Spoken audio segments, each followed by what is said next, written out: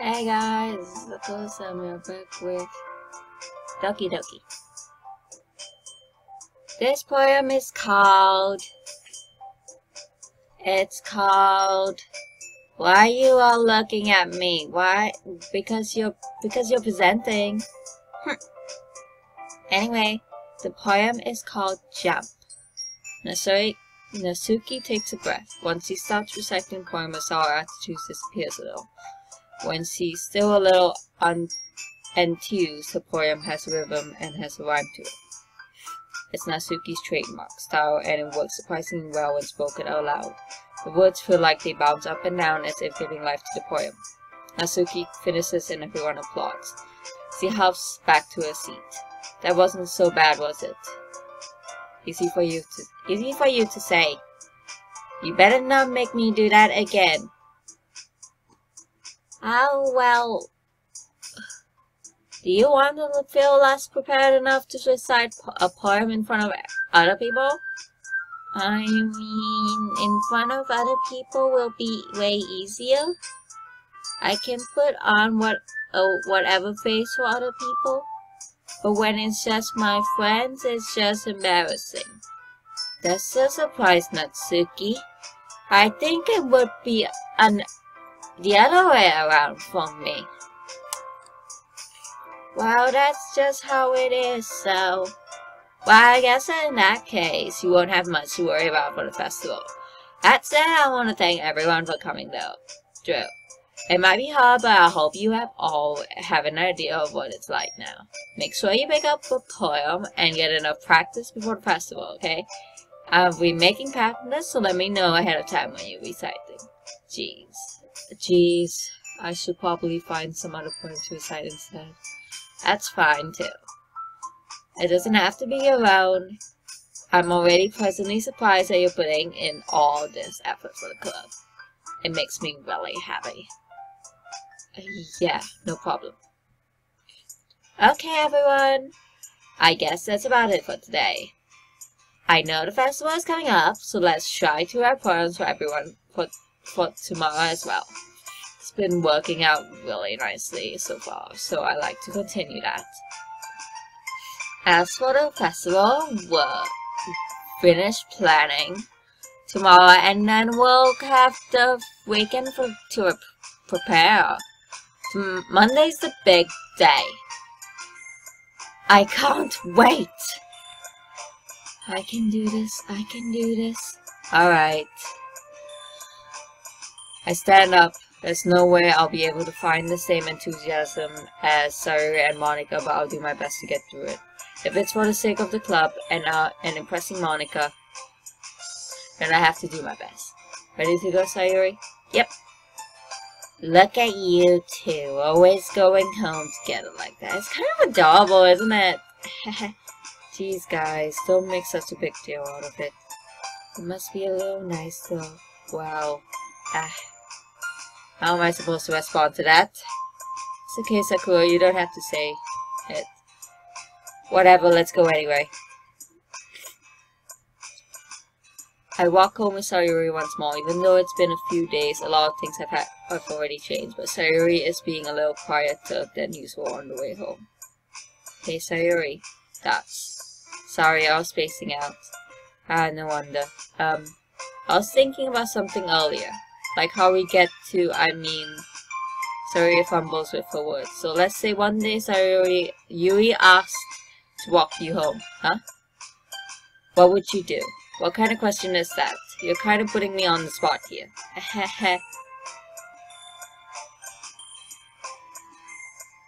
I would kind of still invite Sayuri to join in, to be honest, but...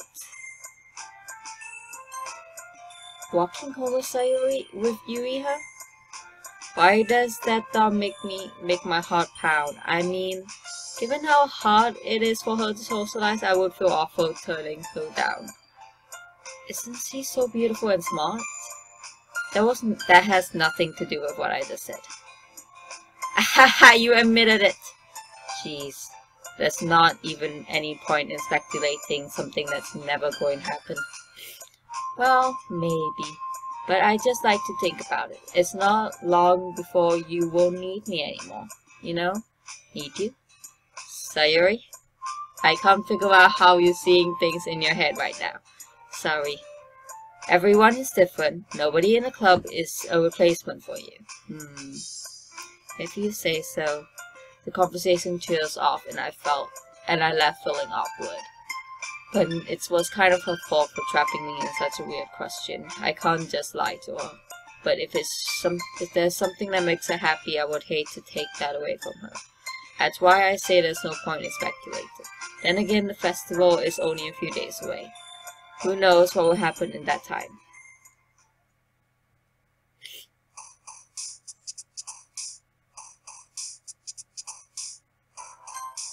Freaking hell, Natsuki.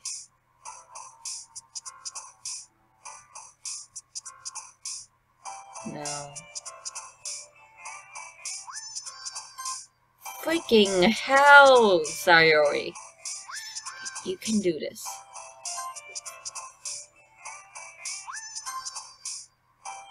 Fucking hell. I hate you. Contamination. Adventure. Fucking hell.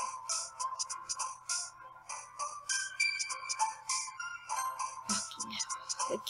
It switches with Sayori and Yui here.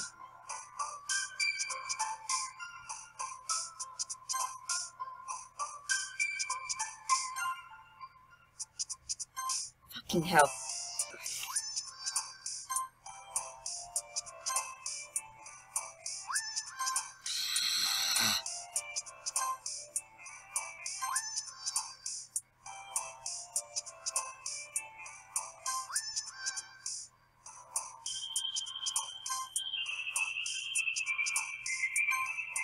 I'm going to have to cut out that freaking spoiler.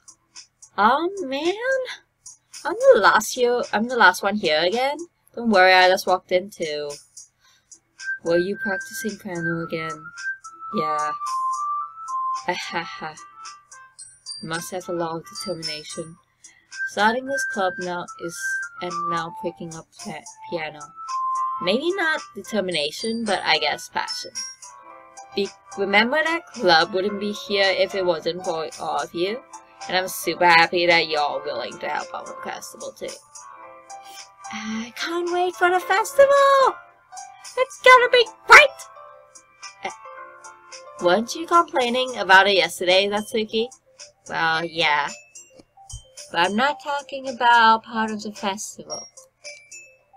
It's the whole day of school where we get to play and eat all kinds of delicious food.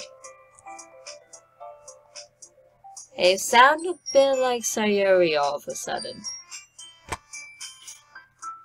Monica, do they usually have fried squid? Squid. That's a pretty specific thing to look forward to. Oh, come on. Are you saying that you don't like squid? You of all people? I didn't say I didn't like it.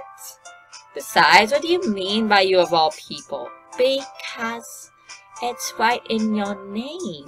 Monica. That's not how you say my name at all. Also, that joke makes no sense in translation. Never mind. Let's just focus on our own event from now on, okay? I'm gonna stop doing real giggles at this. Fine. Your reactions aren't as fun as Yuri's or Sayori's anyway. Excuse me? Where's Sayori anyway? Oh, there you are. Sayori is sitting at her desk at the corner of the room looking down at nothing. I walk over to her. Hey, Sayori. I wave my hand in front of her face. You're spacing out again. Sorry, don't mind me. You can go talk to everyone else. Huh. Is everything alright? Of course. Why wouldn't it be? It just feels like you're a little off. Sorry for assuming things. Jeez, you worry too much about me.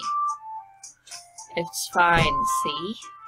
I'm fine, see? Sayori shows me a big smile.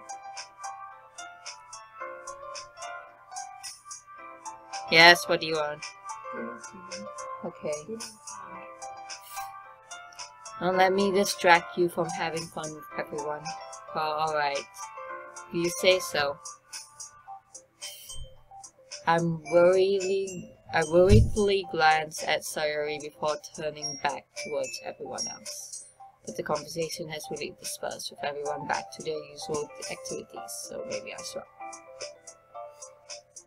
ask Monica if she's noticing anything about Sayori recently. Since they've been preparing for the festival, they must be spending a lot of time together. I timidly approach Monica, who is shuffling through some papers at her desk. Sakura, what's up? Hey, this might sound a little strange, but have you noticed anything up with Sayori recently? Anything up with her? In what way do you mean? Well, I'm reading into it a little too much, but she seems a bit downcast today. Oh, you think so? I can't say I've noticed anything about her.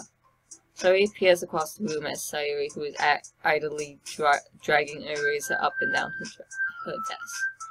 Maybe there's something on her mind. I'm surprised I'm not the one asking you, Sakura.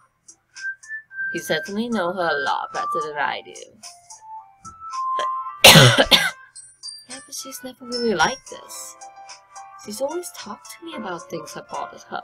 But this time when I asked, she was just really dismissive. Sorry, I know it's not your problem. I just wanted to ask if you knew anything, so I'll drop it now. No, it's important to me too. I mean, I'm also friends with her. I also care about her well-being as of my club members, you know. Maybe I'll try talking to her. Are you sure about that? She seemed like she wanted to be left alone. Are you sure? Maybe she just had a hard time bringing it up with the person of interest. Person of interest? What do you mean by that? I'm just saying that maybe thing on her mind is you, Sakura. Me. How on earth would you come to that conclusion? Well, I probably shouldn't say too much, but Sayori talks about you more than anything else, you know. She's been so much happier ever since you've joined this club. It's like extra light was turned on inside her. What? No way. Sayori is always like that. She's always been full of sunshine. It's not very different now than it always has been. You're so funny, Sakura. Have you thought that maybe you've always seen her as so tearful because that is how she is when she's around you? I said too much. I'm sorry, what do I know anyway? I mean, to jump to conclusions, so you should just forget about what I said. I'll try to talk to her, so try not to think about it for now. Alright. Sayori smiles meaningfully. I know she said to forget about it, but I already know that I won't be able to get her words out of my head. Monica stands up from her desk and walks across the room towards Sayori, and wants to kneel down next to Sayori and gently talk to her. But she's keeping her voice so quiet I can't hear from her. I try to sit myself down. I know Sayori told me not to worry about her and have fun with everyone else, but that's impossible to do when she's behaving like this. Exactly how much do I care about her and that I'm letting this weigh me down so much? Now it's like I'm the one behaving out of the ordinary. There's nothing I can do besides wait for Monica. Why does it feel like I'm being watched? I glance around the room. Suddenly I notice Yui peering from over her book. But she looks away as quickly as with a flustered look on her face. I realize that she won't get anywhere like this. I never really seen Yui approach anyone or start a conversation on her own accord. So I have no choice but to approach her myself. By now it's easier for me to do that. I stand up from my desk. Thoughts. I didn't mean to bother you or anything. Relax, you didn't even do anything. I could tell that you want to be alone with your thoughts. Alone with my thoughts? How were you even able to tell that I was thinking like that? Well, it's something that I do a lot. It wasn't hard for me to spot based on your posture and expression. Not like I was staring or anything. I didn't do anything creepy like that.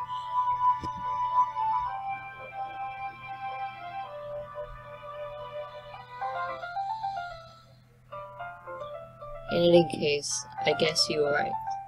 I'm sorry if I caused you any concern. I can't freaking breathe and my eyes are watering.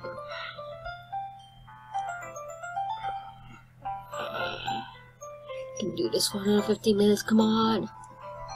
Don't apologize. Your troubles are only the record of those willingly share in that concern.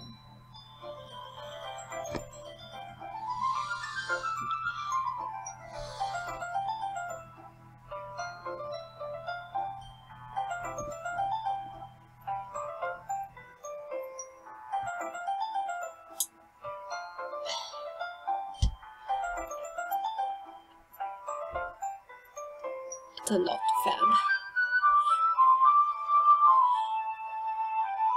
Of course, there are certainly those who find the most comfort in keeping to themselves.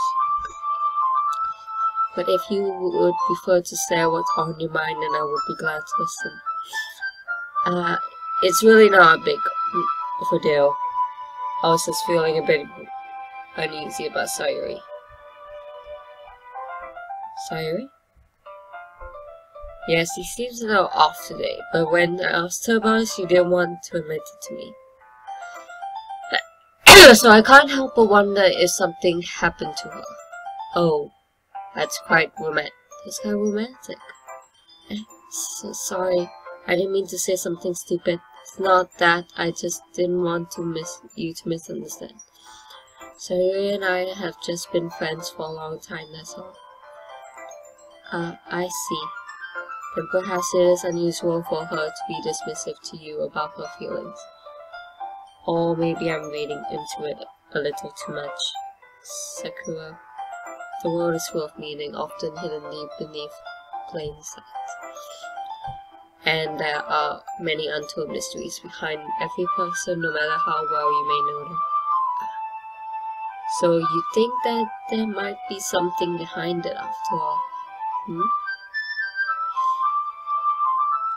I think that Sayuri is a very complex person. Her mannerisms on the outside don't always match what may be going on inside her head. And she may not know what she wants. I noticed her strange behavior today too. And I feel some concern for her. But in your case, it looked like she was fully occupying your thoughts, wasn't she? Well, I guess that was the case. Sayuri, she really means a lot to you, doesn't she? I guess. But you don't need to put it that way. We're just good friends, that's all. That's.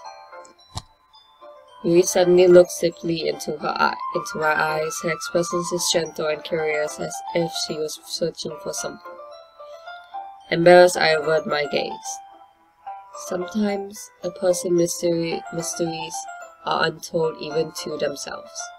And you, as someone honestly caring, may uncover feelings you weren't aware were in you.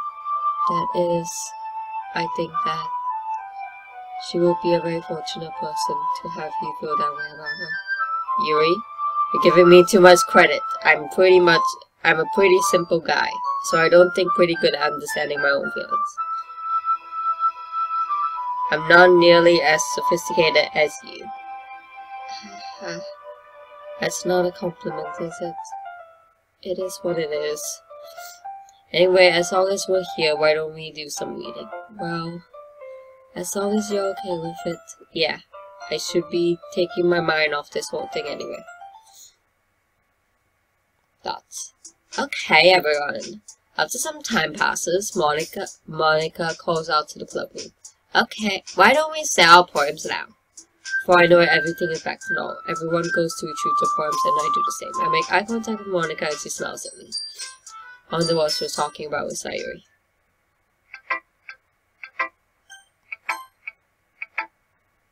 Dots. It's nice, I guess. Come on, I can already tell you don't like it. Well, you don't need to worry about what I think. After all, you worked it for someone else, didn't you? Probably Yuri. I didn't write this for anyone specifically. Maybe. That's not really what I meant, though. But it's okay. You're making new friends, just like I was hoping.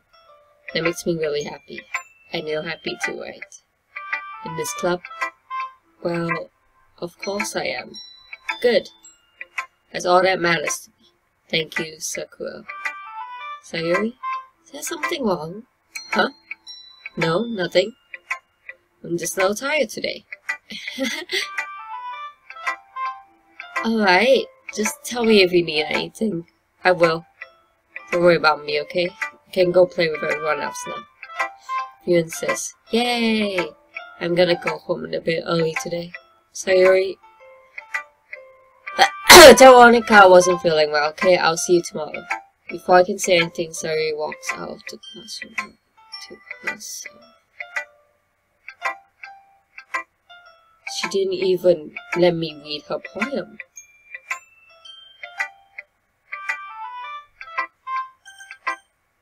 Oh no, what have I done? Only did it so I could get a New Year's wood more easily.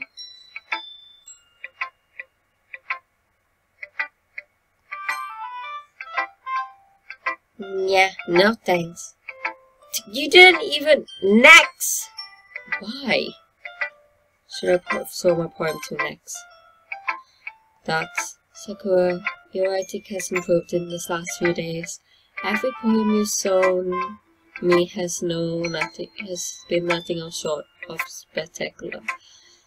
I can feel the emotions. I feel a little envious even. I don't think it ever came to me this naturally.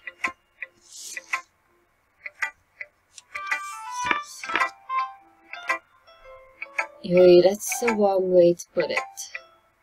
This will come naturally to me. This never did come naturally to me, but I've been able to improve them so much thanks to you. You're really the example I was chasing after. Is that so? Yuri smiles gently to herself. This feeling. I'm so glad I got the chance to share my writing. I never thought I would feel like this. I remember you mentioning that yesterday. I can't believe you're so good at something and you never even shared it with anyone. It's kind of a shame. Maybe, but it's not like I really had a choice. What do you mean? Well, Yuri smiled sadly. Sorry, Sakura, during lunchtime I eat by myself. Did you know that? It's a great time to find a quiet spot and do some reading. In fact, I always have some books with me. You could say I really enjoy reading.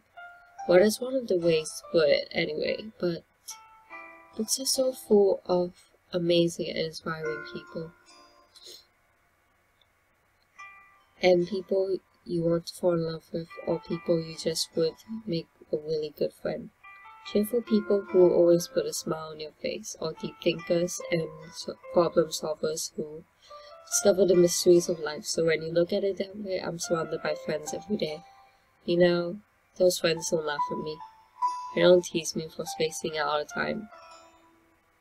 They don't make fun of my body type, and they don't hate me for acting like a know-it-all. People say that about you? I'm not a know-it-all, Sakura. It's the opposite. I don't know anything. I don't know how to talk to people. I don't know how to make people see me as normal. I don't know how to make myself happy. I have all these feelings, and all I can do with them is read and write. But it wasn't until now that I started sharing with you that I really understood what was missing all this time. But I haven't really done anything. No, that's wrong. Just being patient and respectful. That's really important to me. I know I'm a difficult person, Sakura. I speak too slowly. I second-guess myself all the time. Read too deeply into things. But every time, you've always treated me like everyone else. It's so weird that I feel comfortable with myself when I talk to others. But that's why every time I talk to you, I just feel really happy. I see. I treat you I'll treat you how you deserve to be treated, Yuri. And if other people don't see it that way, then screw them. I mean, I joined this club hoping I would make friends, and I would say I've had at least one success. Didn't you? If you put it that way, yeah. We really are friends now, aren't we? Yuri puts her head in her hands, but this time she's smiling as she does it. You want to show me a poem? Yeah, I do. Let me get it for you. Goes Under the Light, Part 2. The tendrils of my hair illuminate beneath the amber glow bathing. In the distance, a blue-green light flickers. A lone figure crosses his path. A silhouette obstructs the fuck.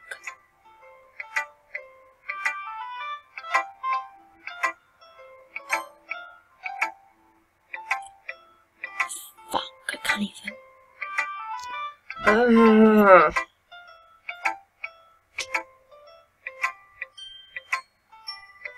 clicked freaking off. I didn't even save. Hold on. A lone figure crosses its path, a silhouette obstructing the eerie glow. My heart pounds, the silhouette glows closer, closer. I open my umbrella, casting a shadow to shield me from visibility. But I am too late. The steps into the streetlight, I grasp and drop my umbrella. The lights flicker, my heart pounds. He raises his arms. Time stops. The only indication of a moment is the amber light flickering again against his outstretched arm. The flickering is in the rhythm, with the pounding of my heart teasing me from succumbing to this forbidden emotion. Have you ever heard of the ghost feeling warmth before? Giving up on understanding, I laugh. Understanding is so overrated. I touch his hand, the flickering stops, goes out blue-green. My heat is amber. Finishing the poem, I start to hand it back to Yuri, but instead of taking it from me, she looks away. Do you dislike it? No, of course not. I just don't really know how I should respond. Despite Yuri's poem usually being cryptic, it wasn't hard to figure out what this one was about. I don't know if I'll be able to explain this one. That's fine. I understand this one. Yuri is having even a lot less time speaking than usual. Does this mean that one means a lot to Yuri? Or not really good with words, but I'm happy that you shared it with me, so thank you. And I hope we keep spending time together.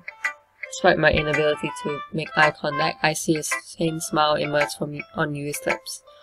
I once again try to hand the poem back to her, but instead Yuri gently takes my hand and pushes them back towards me. Hesitate in response to her warm touch. The poem is, once again Yuri fails to form a complete sentence. You mean I can keep it? Yuri nods. I love to. Again Yuri faintly smiles as if she doesn't want me to notice. You always make me feel nice. I know I'm not good with people, but I hope that I can return the favor sometimes. Yeah, don't worry. I know you do a good job. Yuri finally turns back towards me. I guess we should move on before Monica says something, and I'm sure we can talk again later. Yeah, I'm sure we will. With that, Yuri timidly smiles at me, and I return to my seat so I can put her poem away.